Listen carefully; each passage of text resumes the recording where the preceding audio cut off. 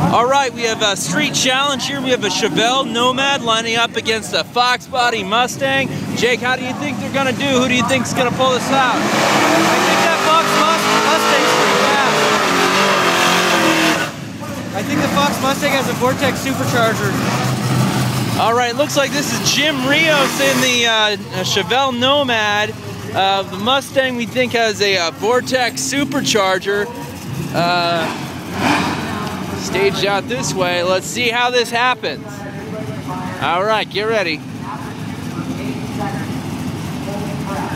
All right, and they've broken the beams. This class has to run true street tires. These guys are running true street tires. No racing tires at all. No racing tires at all. And as you can see in the background, the skies are threatening. Oh, Mustang taking the early lead. There they go. Ooh.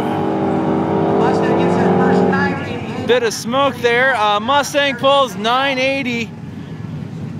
The Chevelle Nomad pulls a 9.1, it looks like.